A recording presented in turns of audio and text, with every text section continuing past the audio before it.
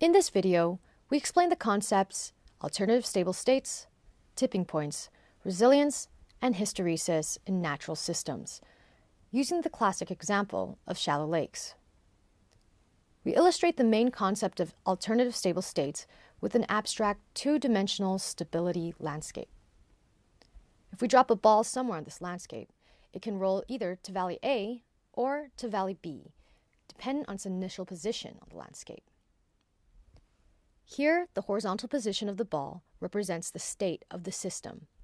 For instance, water clarity of a pond or a shallow lake. In a shallow lake, state A may represent a state with clear water and submerged vegetation, and state B may represent a murky water state dominated by phytoplankton.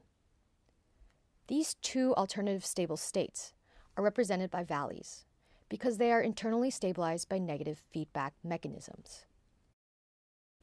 Submerged water plants, for instance, reduce sediment resuspension and provide a refuge for algae-eating zooplankton. On the other hand, once the system is in the murky state, algal blooms promote shady conditions, and the lack of rooting plants promotes sediment resuspension. The hill represents an unstable state that separates the two basins of attraction. It is important to note that a situation with intermediate water clarity is not stable. Now imagine that external pressure on the system increases. By doing this, the basin of attraction of state A is becoming smaller, and with that, the ecological resilience of state A decreases. Ecological resilience is the size of the perturbation needed to push the system out of its current state. Think, for instance, of increasing nutrient input due to increasing agricultural activity nearby. These changes won't be directly visible in the state of the system. The ball remains nearly in the same position, and the state of the lake seems to remain clear with submerged water plants and fish. The loss of resilience may therefore go completely unnoticed. However, note that it will be easier to push the system over a threshold.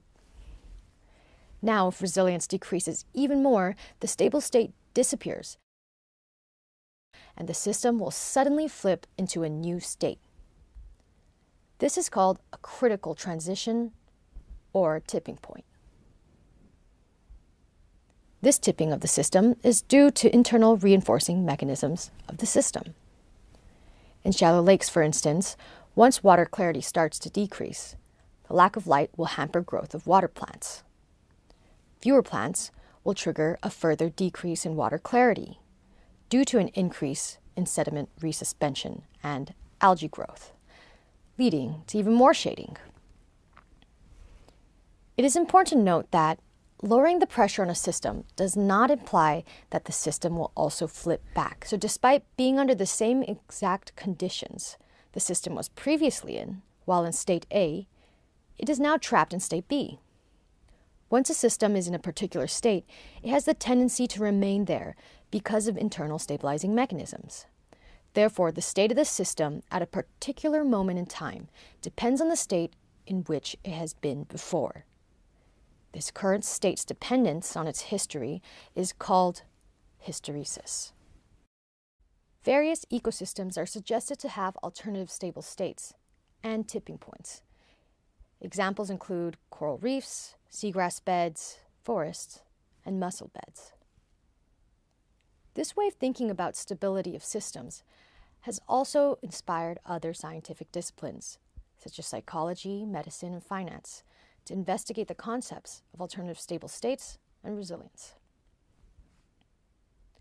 Obviously, the representations of alternative stable states presented here are simplified versions of reality. However, as a metaphor, they can help us understand why some systems suddenly flip to another state. The underlying mathematical theory also provides us with tools to understand the role of feedbacks and to develop indicators of resilience in real-life systems. Now, you've learned about alternative stable states, tipping points, resilience, and hysteresis.